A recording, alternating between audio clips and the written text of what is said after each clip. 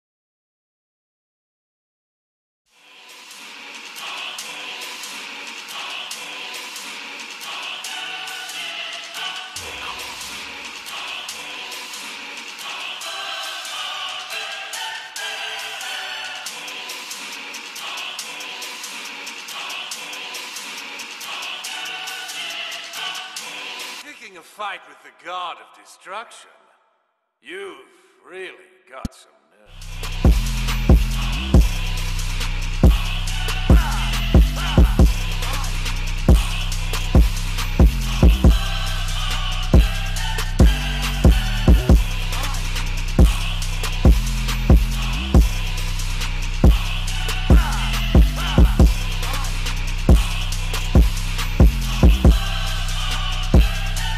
impressive.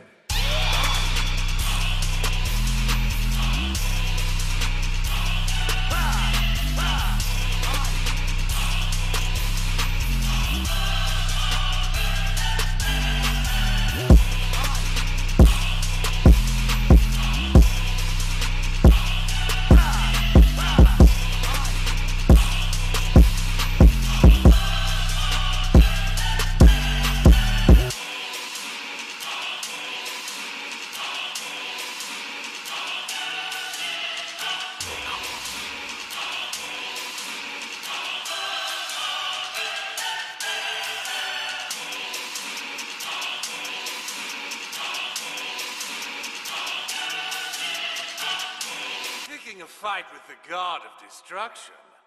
You've really got some nerve.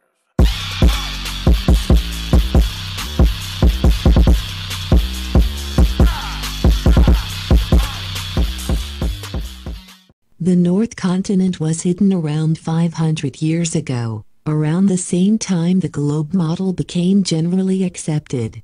They had been hiding the North and South from us for a very long time.